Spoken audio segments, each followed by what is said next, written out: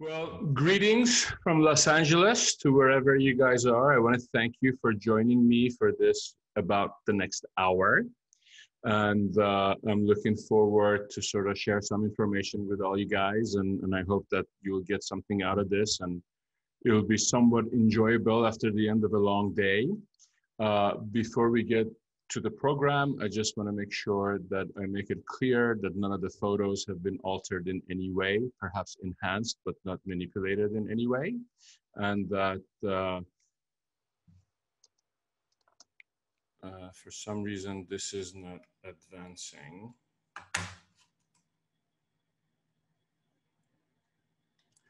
And that in general, I work with many companies as far as testing different things, etc. But there is no specific payroll or anything that I'm on, and there's no products that I have an interest in. Tonight's lecture is in part sponsored by GC America, who is a big part of literally everything I do at the office. And I've used their products for many, many years and plan to continue to do so. A note about my experience with Pankey. I have had the chance to be there, and I think you guys have an amazing group, and the efforts that you put in to create your programs is nothing short of outstanding. And I just love the moment we get on your website, the statement that you have, which is so true. So, as I said, I'm coming to you from Los Angeles, and believe it or not, it's almost 100 degrees where I am. And my topic today is interdisciplinary dentistry, which in a big way I attribute to how I have managed to have a successful practice that I've enjoyed for almost 30 years. I want to begin with a case that you'll notice the date on. It is 2003, and this young lady comes to me because she's unhappy with her smile and she feels that she's missing 2 anterior teeth. Therefore, she thought that implants is the answer, and she wanted to fix her smile that way. And in sort of assessing the case, and this is her second fixed partial denture that she's had, we kind of noticed that the lip support is lacking and the lower teeth are maybe coming a little more forward. And oftentimes when we sort of think just for the moment and we don't think of the big picture, we forget a little obstacle or something. And obviously the previous dentist, with all the best intentions, never really discussed with her the possibility of maybe bringing these teeth back. So we thought interdisciplinary versus multidisciplinary, and how I'd like to define that is interdisciplinary is when all the team members, before they begin, collaborate and formulate a plan, versus multidisciplinary, where everybody kind of gets the patient on their own terms and does something for the patient. And a really neat sort of description of this, and I'll sort of digress on a personal note here. I used to run this international restorative symposium for USC, and the second or third year that we were doing this in 2009, our topic was exactly this, interdisciplinary dentistry. And my close friend, Nardine Avashai Sadan, usually would write an address for this. And this sentence of his basically defines for me the ideal way to do dentistry and forever, because as it says, the end of everything is what we really should think about. Our techniques and technologies may change frequently, but how we look at things should not. So back to this case, then, we sort of did our analysis and we went and we decided that one of her teeth needs to be removed so that we can retract the lower anteriors. The issue there was a lack of ridge support, and the adjacent teeth were already prepared. So really there was not a huge advantage in this case to do any sort of an implant work. And we were able to accomplish what she kind of wanted, but just not the way that she thought she was going to get it. So how I like it to sort of think about interdisciplinary dentistry is that you communicate, you collaborate, and you create, and then you've been interdisciplinary. So You see this case, and this is a 10-year follow-up, and you notice that the tissue, because it's a really good solid tissue, is remaining, and I think the case is progressing rather well.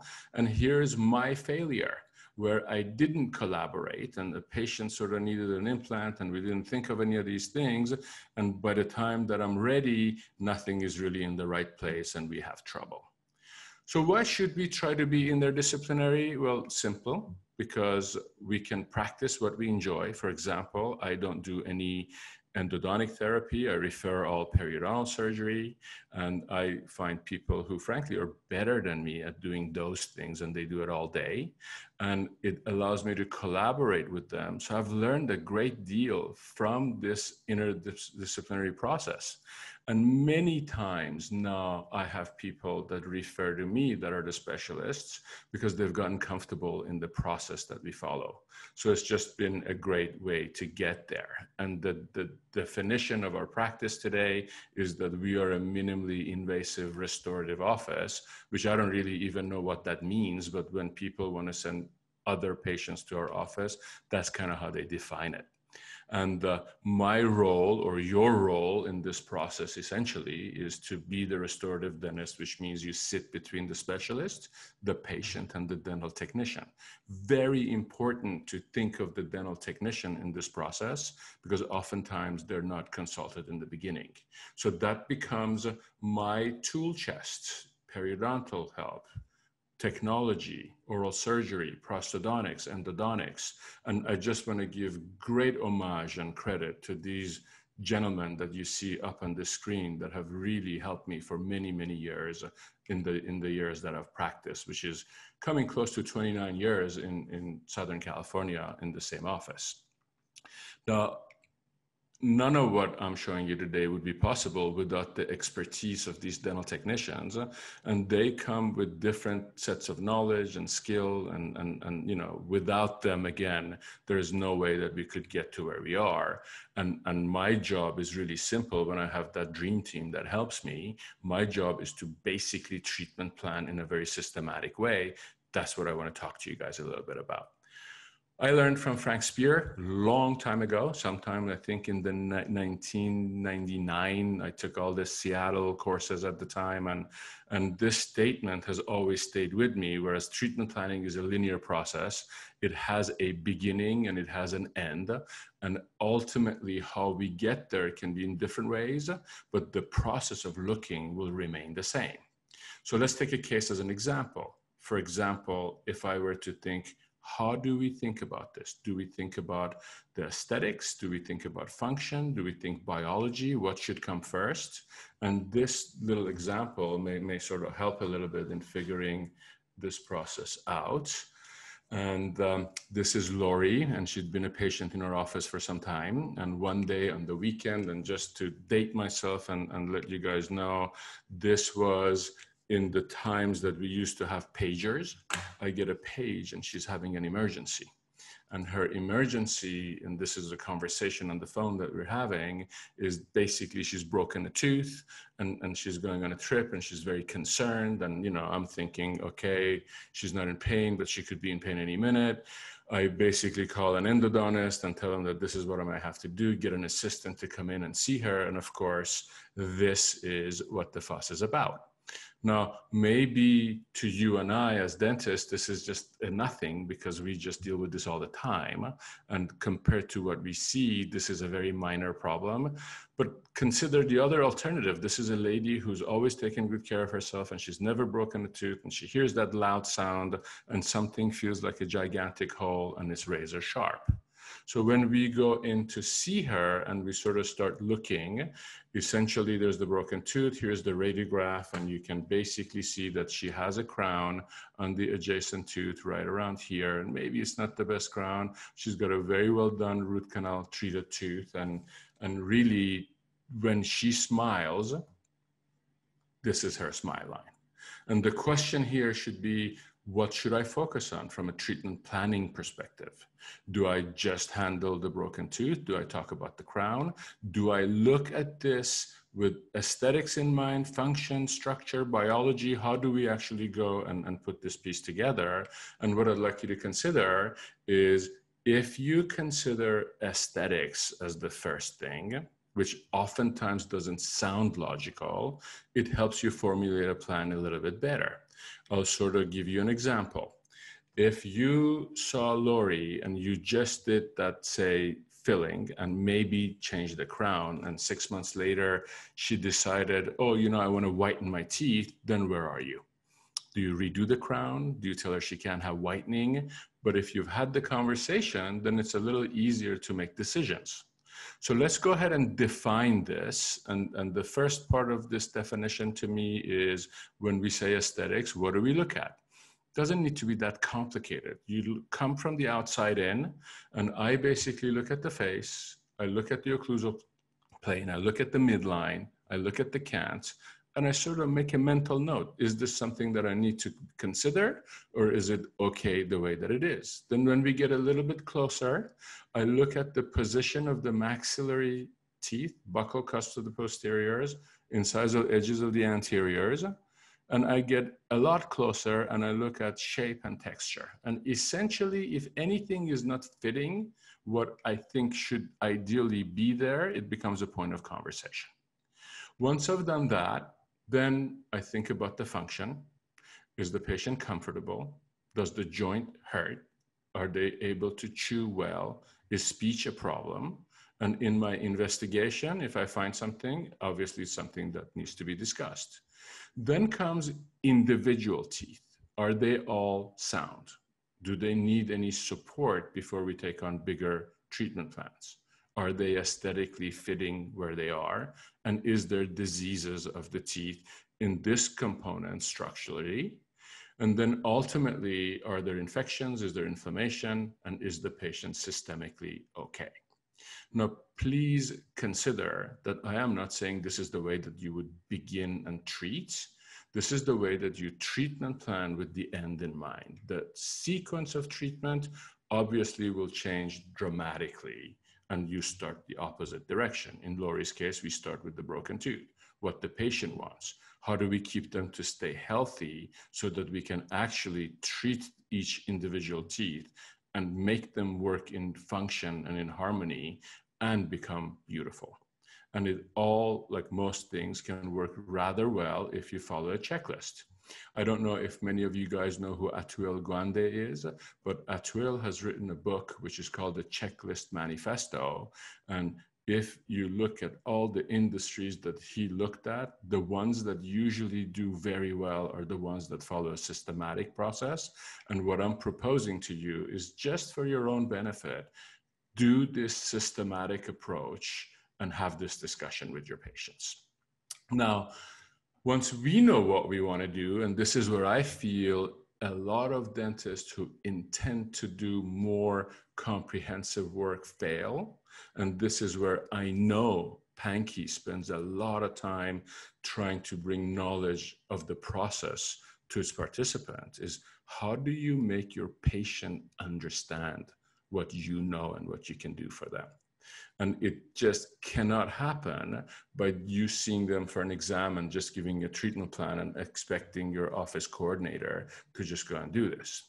Now, let's digress a little. Now we're talking psychology. This is not really anything with our knowledge as a dentist, but our ability to communicate. And we all have certain hurdles in there. And what I want to give you is some information about our colleagues who are plastic surgeons. When you look at what plastic surgeons do, and when you look at the number of things that they do and the procedures that they sort of do, their primary clientele are female, and their male clients are less, and that number is increasing. And I would say that when I look at more aesthetic stuff, my percentages are not that skewed, but are somewhat similar. And we just have to accept that people think differently. And I don't mean to be sexist. This is not because of that reason that I have that slide up, but men, of which I am one, we often don't think so many things. We make a decision and then we go with it, and that's how life goes for us. Women, on the other hand, are a lot more cerebral. They think a lot about the things. And why I'm sort of putting this out here for you is if you take on the front end and address all the concerns and highlight all the benefits, and the treatment goes as you predicted, you are a hero. God help you if you just brush something off and don't address it, and a complication or an expectation is not met. And with that, what needs to happen is that the patient, man or woman, needs to be in control.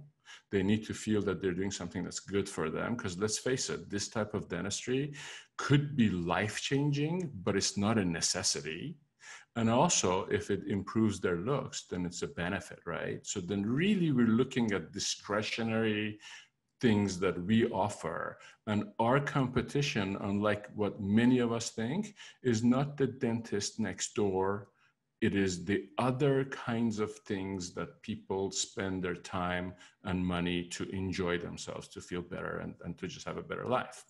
So the concept of comprehensive dentistry, which I know is, again, very dear to the Pankey philosophy, comes with being able to communicate this. And many times people are sort of thinking, my patients are never going to do this because insurance doesn't cover this. And for that, again, I will go to this concept of look at the plastic surgeons. And when you look at how many procedures these people actually do, it's in the tune of $16 billion a year. How much of that do you think is covered by insurance? None. If you take that even further and you sort of go to more invasive procedures, similarly, you'll see that there's a lot of people that have an interest in doing things that makes them feel better. So it's the perceived value that we create. Now, going back to Lori here, before she broke the tooth, when she became a patient, I took the time and I understood her needs, and I allowed myself to communicate that with her at a time that really she didn't have to make any decisions. Part of my process is I would like to sort of see patients' photos from before. Now, many people my age will not really have a lot of photos, but anybody growing up today can probably provide you a photo per hour. And what you see is like her wedding photo. And usually when people say, I don't have a photo, I'm like, are you married? Go look in your files. And then when there's a will, there's a way, and they find it. And I don't know how you're going to take this. In some ways it's sad, but 30% of all pictures taken today in our youth is of themselves. The upside for us is we know what the teeth used to look like before. So when I take Lori and in her mouth, she can see the changes, that becomes a powerful motivation for her to see if I can improve it for her. So then after I have my information, I basically go through and do a keynote, not much different than this, where I present the different things that I notice in her, and I sort of like sit with her without any pressure, and really I educate her. And the relevant factors for her in this situation where that you have a couple of restorations that are doing well, you have a crown that could be better, and slide by slide I've kind of showed her what we're doing. And now there's a lot of different ways that you could do this, but a simple sketch and a photo from them from before would actually make the case. And I'm showing her, if we were to go ahead and change this for her, this is more or less what that would look like. And then after that's done, I basically give a list of diagnosis. And remember, diagnosis is universal. It's irrespective of what the patient wants and irrespective of what you're proposing for them. But treatment plans are highly individual.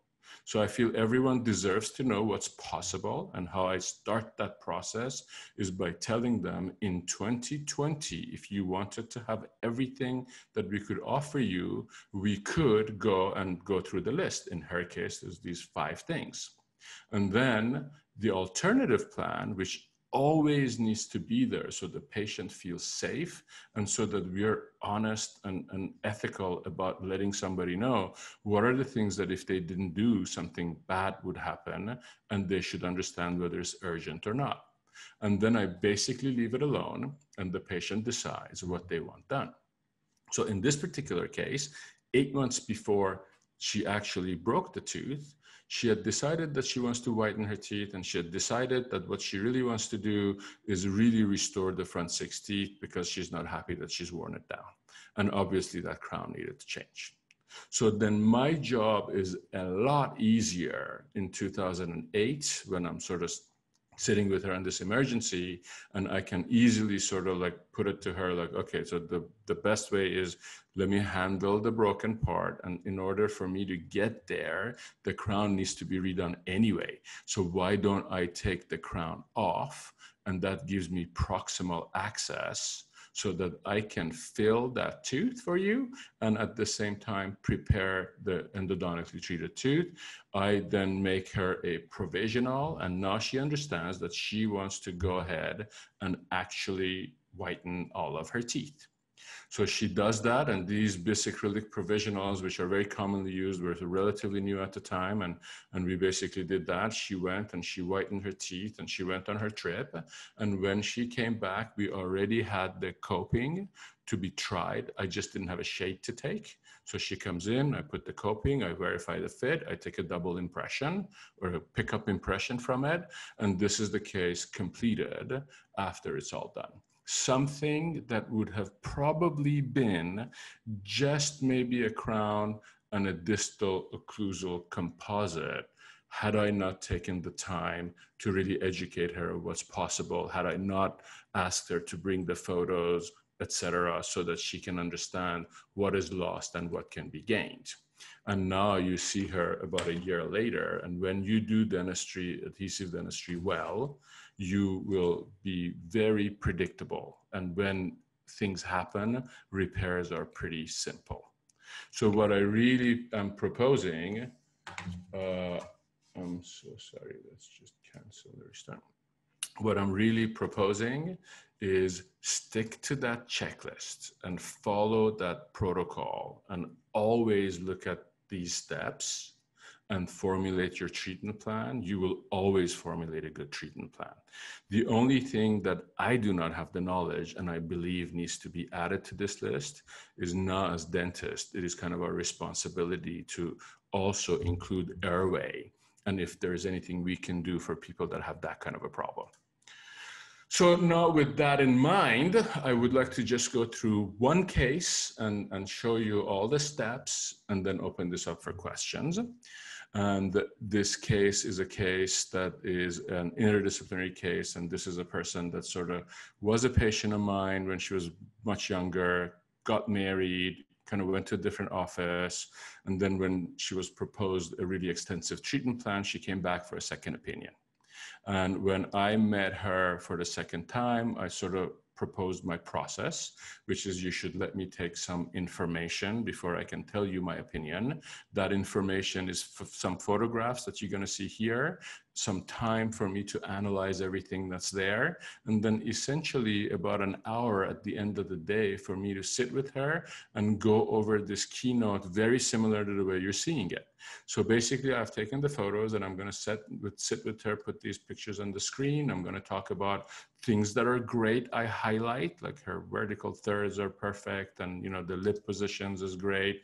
And then as we kind of get closer, I talk about the midline, I talk about the occlusal plane, and whatever needs correction, then we're having the discussion, how much teeth is showing, what the mucogingival harmony would be here, what the lip support is.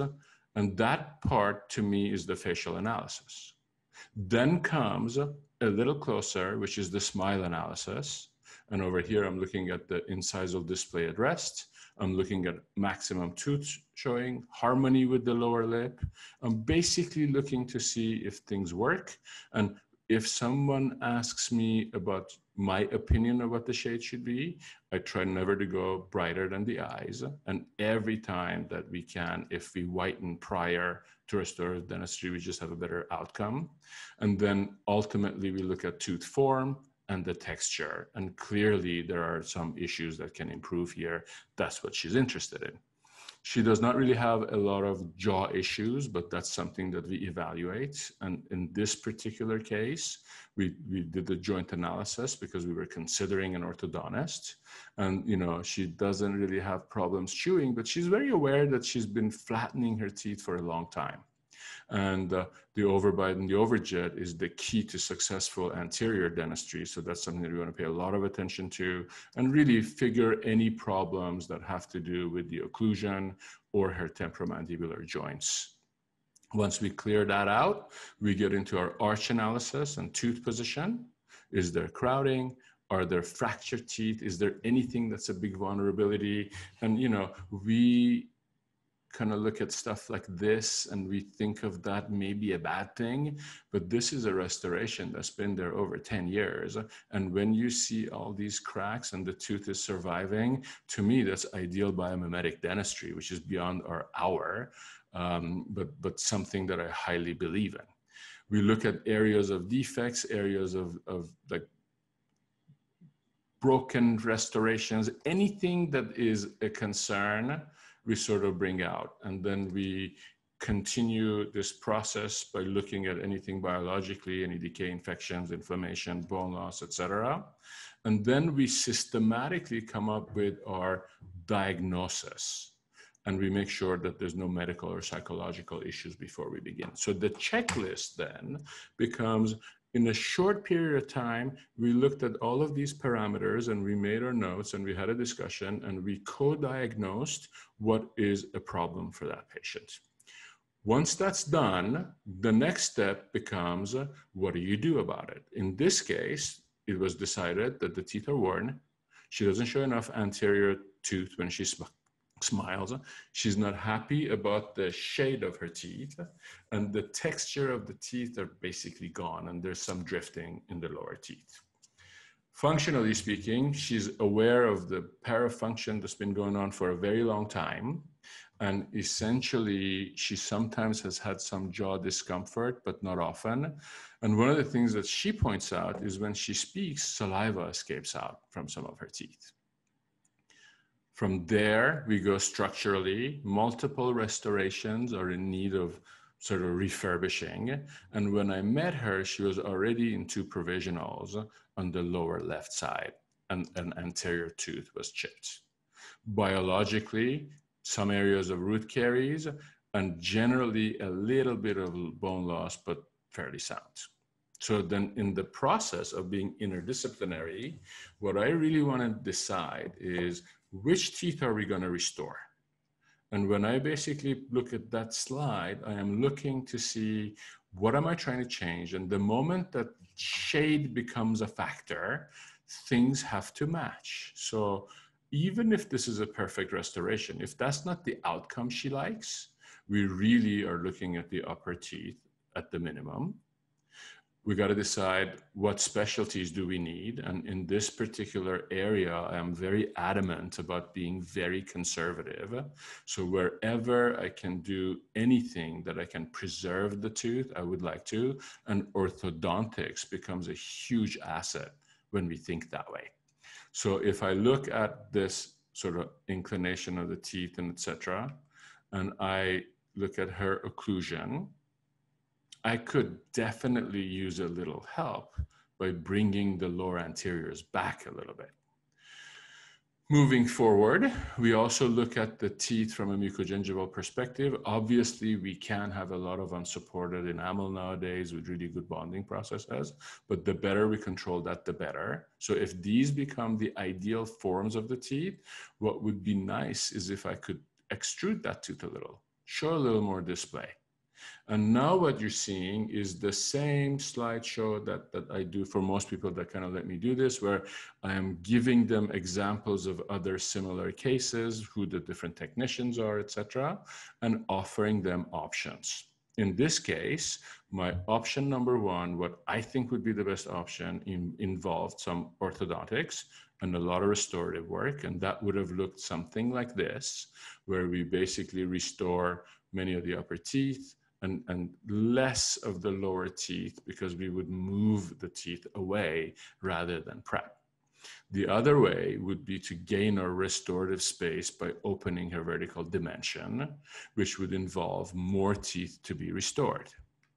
And then ultimately, she has the choice of just doing the base minimum, which I know is not why she was in my office, but she should know that if she doesn't do anything elsewhere, she's not in a lot of trouble. That just happens to be something that is in need sometime soon. And then no treatment and what the consequence of that would be.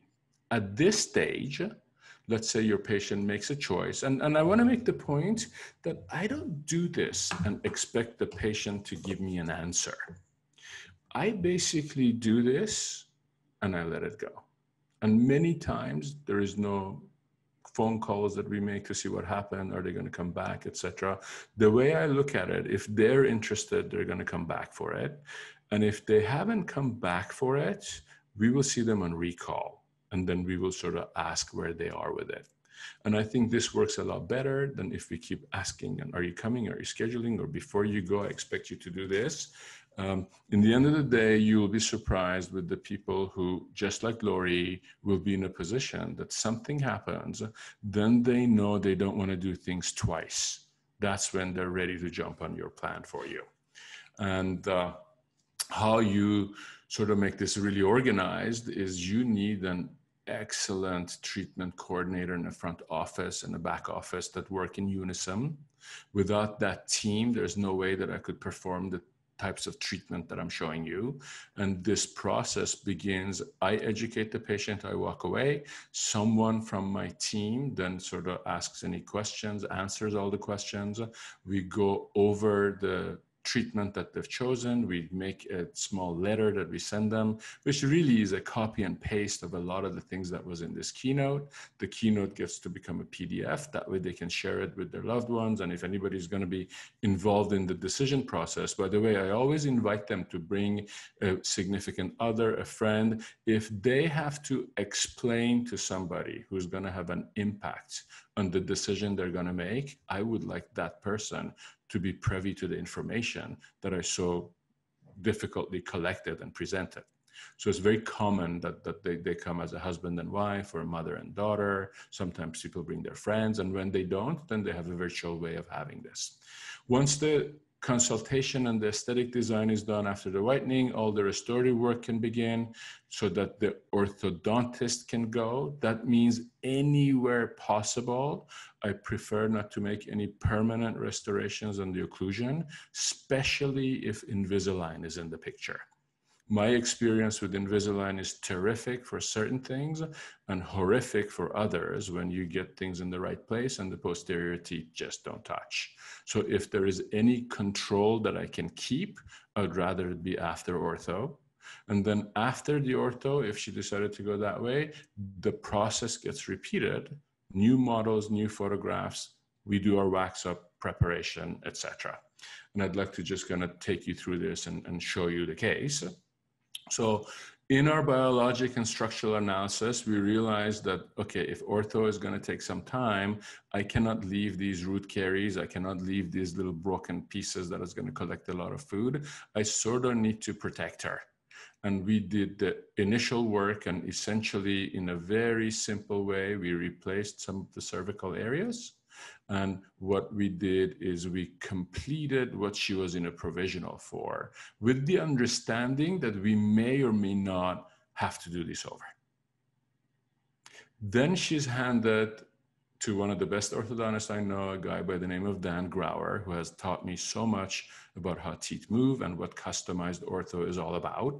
And in this case, he does his own analysis. He knows what I'm looking for. He's looked at this presentation, which is virtually available to him. And many times, actually, the orthodontist and the periodontist or whoever it may be, they meet. So we do this together with the patient. That becomes a very powerful appointment for everybody. And this is Dan's photos, and orthodontists are just so methodical in taking everything a particular way. So he takes his models, he does his scan, and he sends it to the center to design what these customized brackets are. Now, the difference here and what normal orthodontics does for you is, in this case, each bracket is milled specifically for the tooth movement, which will be delivered via a jig that places it in a very specific location and a wire that is computer bent to the specific amount of torque that's needed to bring only the teeth that you want to make move. And it has been our experience that orthodontic work becomes much more efficient and takes a lot less time. Now, in the past, before we did it this way, essentially an orthodontist would put the brackets the best way they would know how. They would take these wires that would typically come in about 3 different sizes. They would align the arches, and then depending on the scale of the orthodontist, they would bend the wire and put force and bring the teeth in the location that they would want it to be. And sometimes if that's not so precise, something will open up and this back and forth would go for a long time. My experience with customized ortho is we still can tweak a little, but we hardly ever need to. And this becomes our goal. So in this process, this sort of square wire is built to fit these brackets. And our goal becomes to take a patient that is in this position and bring it so that we get a little more horizontal space. That's what that change would look like. And if you look at it in her actual dentition, this is what that would be like. And if I take the upper arch now and tell you what our goal would be, is to bring it in a little. That allows me to have room for my ceramic without having to prep more. And the same thing is true on the lower arch, and that becomes the change. And this process is known from the beginning because the computerized orthodontics will tell the orthodontist this is going to take a series of, say, 9 wires, and they will change the wires every month, or I don't know what the protocol is. And in this case, Dan would see the patient and the original set would go, and then they would sort of keep progressing, and you would start seeing like where, for example, we wanted to bring this tooth down, there's a bend in the wire in exactly the amount that we would want it to be. And we go to wire number 3 and wire number 4 and whatever we have to do. And at some point, then the patient comes back to me when they're almost finished. And this would be about here. Now, if you look, we have brought this tooth down kind of like that graphic stimulation that we had done before. So this is where we are with things, and that would be the progression. And when they do these orthodontic brackets that are customized on the outside, we have some leeway. The same thing can be on the inside of the mouth. Lingual braces where they don't show, we have less flexibility with making some tweaks. So now I have kind of forgotten about Jennifer for a while because she's been in ortho, and then all of a sudden she comes back to me and she's ready. Now, most people, if they see an orthodontist and they end up with a result like this, they're going to think that orthodontist is crazy. But here we're thinking with the end in mind, and the patient is very aware of this, and this is how we've sort of orchestrated it.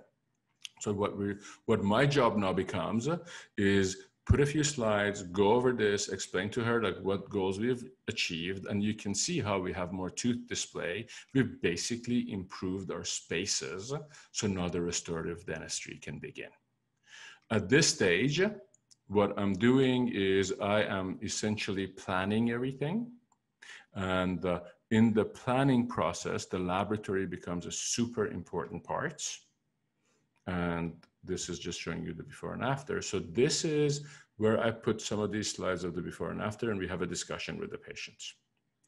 At the end of this discussion, we are determining what teeth we need to do, what color we're going to have to do, and the decision becomes that because we did orthodontic therapy now, we maybe need to do less teeth, involve less teeth with restorations. Now, what the sequence becomes, originally we had all of this, now we're at the stage of the final design, and I usually give them the choice of 3 different technicians that I'm comfortable with, and they choose a technician. And before I give this to have a wax up, what we really want to do is finish anything that's a direct restoration. So in this particular case, we basically have certain things that we are going to close spaces and some of the restoration that needs to be changed. And a wax up gets done, and I expect a lot from this wax up. This wax up needs to be as precise as it can be. And when you look from the inside and the occlusion and everything is kind of worked out very precisely. And in the process of doing the wax up, we did a little bit of festooning of the incisal edges and etc. So the wax up can be done properly. And I elected to bond those so that I have something to build against. So in a very quick, like a 2-hour, 2.5-hour appointment, I basically am building these edges to where they should be, where ultimately we would want them to possibly be veneers. At least that was our thought process. And this is the outcome that we get.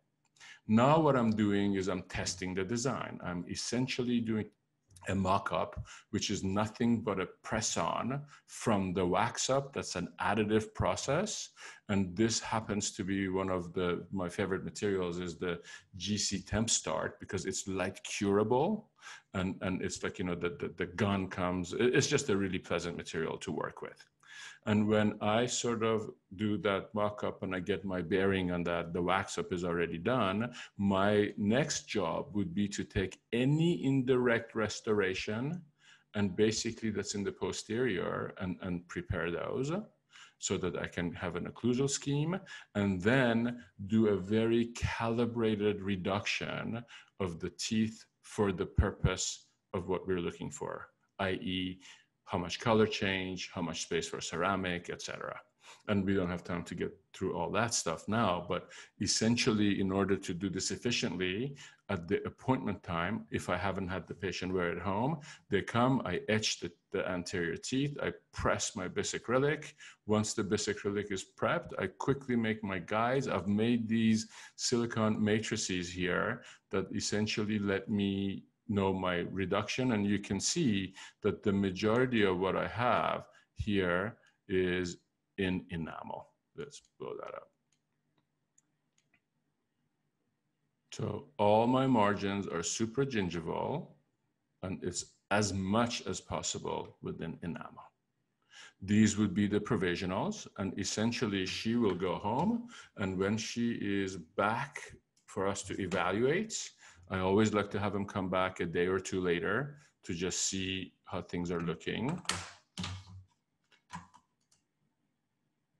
And my provisional fabrication process is I like to make them indirect. I basically take the prepped, take an impression, pour it up in a silicone putty.